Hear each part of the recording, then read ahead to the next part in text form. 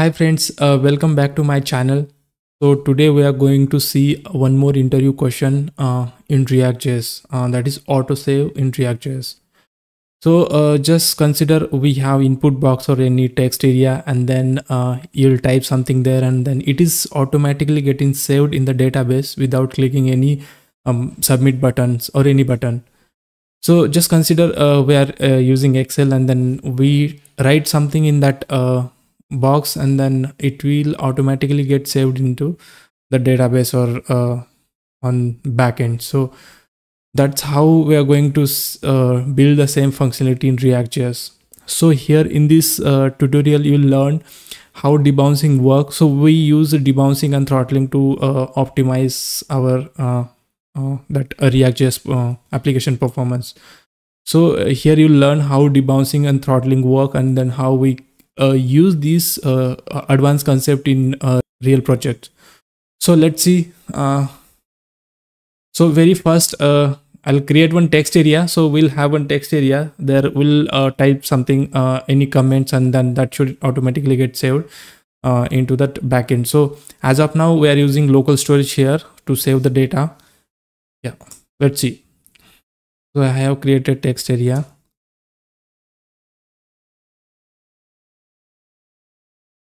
I'm making it a little bit bigger, so I'll give that up. I'm passing the necessary properties.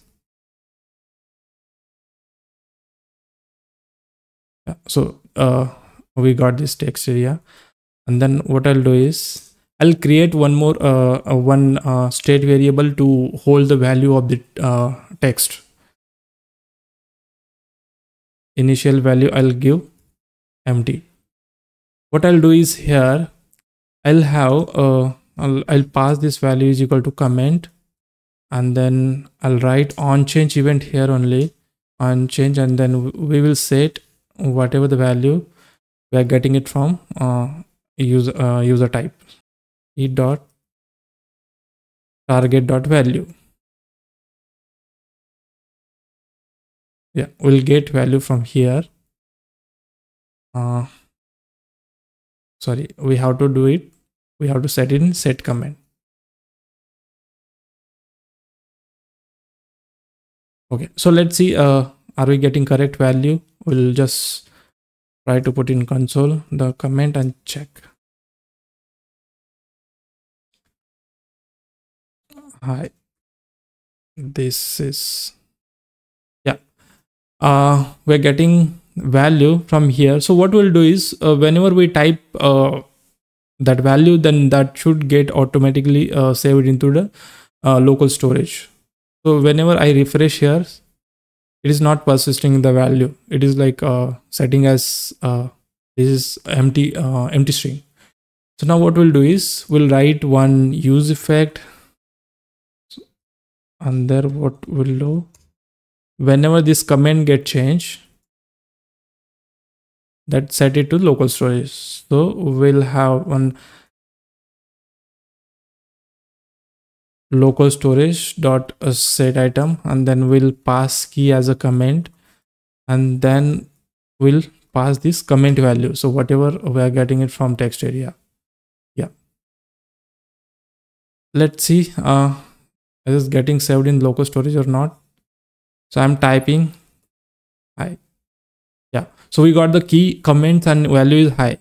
So it is updating on every character. Hi, this is.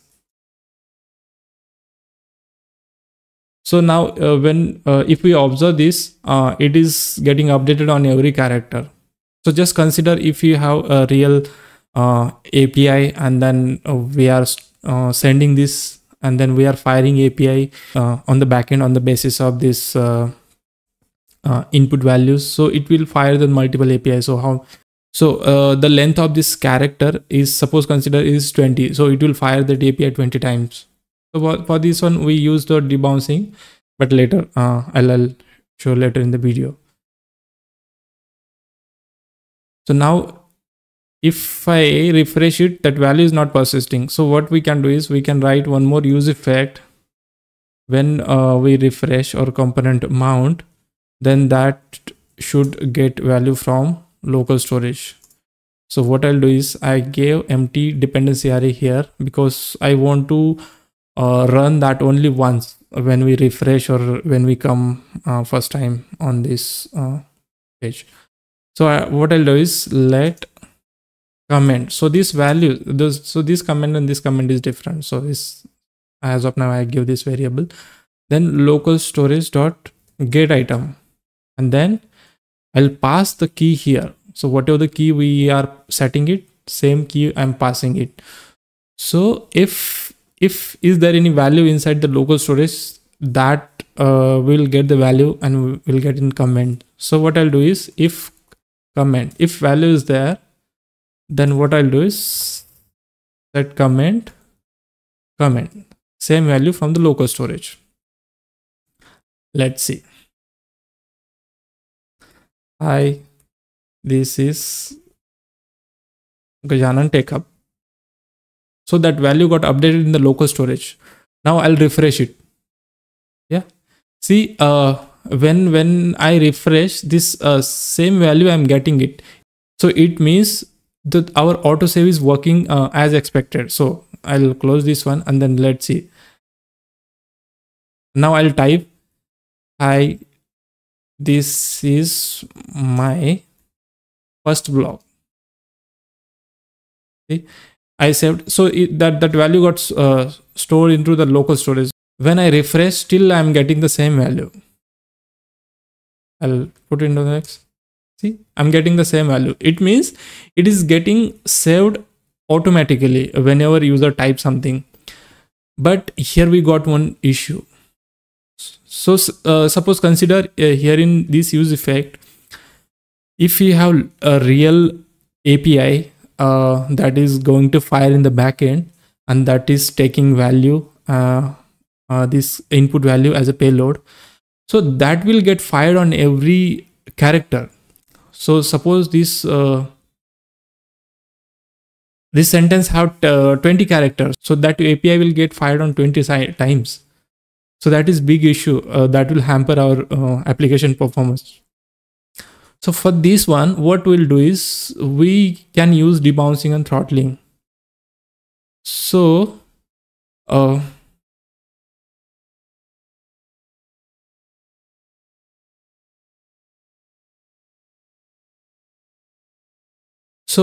what is the debouncing is? So whenever user type and then user continuously type without stopping for some second, that second we that time we define in our logic. So consider 1 second. So whenever user stop, like till for 1 second, that time only API will get fired.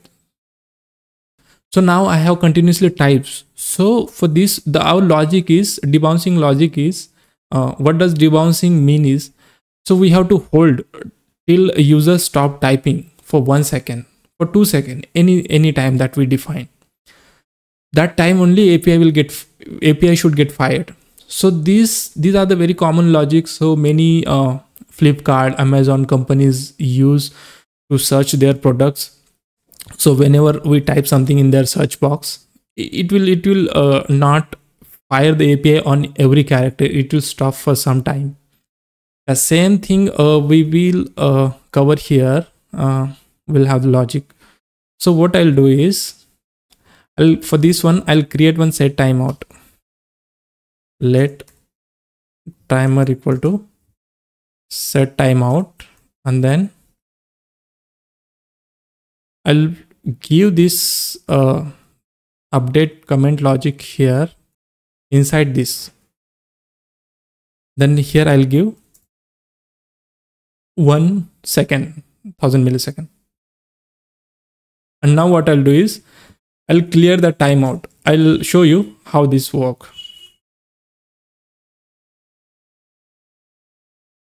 Return and then clear timeout this timer. Now we'll go to the local storage.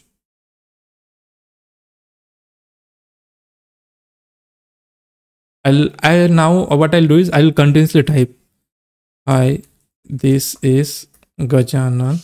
So now you observe that the value is not getting updated on every character. So whenever user stop for 1 second, at that time only it is getting fired. Just observe this. I'm just removing. Yes, I'll remove. This is, yeah. See, it is not getting fired on every character. It means if we have any real API, then it will fire only one API. So now I'll type after 1 second. A got fired, right? I've stopped. Now A got fired, right?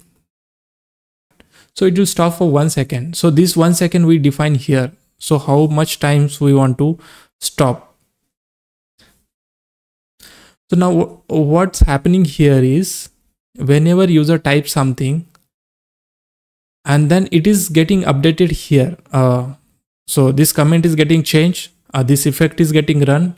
And then inside the timer, this setTimeout functions is getting assigned. So timer have this setTimeout function and that have logic of updating stores. So now we are, so this will execute after 1 second. But before 1 second only, we are typing second character from here. So what we'll do is, if we type second character, then it is re-rendering this our components. And then here one thing is, before re-rendering, this return callback will get run. So in that timeout, this timeout will get clear, this one. So it will vanish that setTimeout functions. And then again it is setting new setTimeout for 1 second. And then it's happen on every character.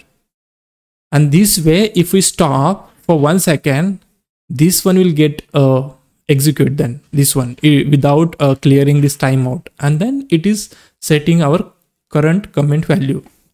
So this is how debouncing work.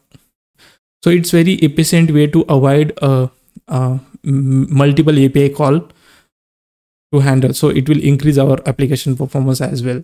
So this is how debouncing work. Then what I'll do is I'll create one more state variable that we will have the status is typing or saved. So there you'll get clear idea on this one. I'll write one more state here. And then initially I want to give saved.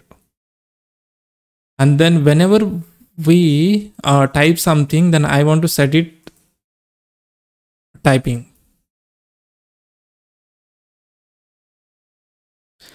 And then if that values get saved, then I want to change it for saved, again saved. So set status is equal to saved, same what we are giving default. Then what we'll do is here. So what I will do is I want to write if status is equal to if status is equal to saved, then I have to give this check symbol. And then if not, if it is typing, then I can give this, and then later I will provide here status, whatever the status we are updating it from here. So let's see. So currently we have saved. I'll remove. So see this typing. Now I'll type this is, I stop. It got saved. I'll continuously type. If I continuously type anything, it won't fire or saved this one to that backend. So it will continuously wait till user stop typing. Now I have stopped. So now it got fired. So this is how debouncing work. And then throttling also same way. So it will wait for 1 second on every. So if user continuously types, so it will fire API call on every 1 second. So that's also if you change a small logic, then that will also have the same like concept behind the optimizing our application performance. So this is how we create autosave functionality in ReactJS, and this is like very common, so we can use in real life projects. So if you get this type of functionality even in your project, so you must use this use debouncing concept there to optimize our ReactJS application. So I hope if you understood this video, and then if you like, then please share and subscribe to my channel. And then if you have any comment regarding this this concept, then please put in the comments. I'll check on this one. Thank you.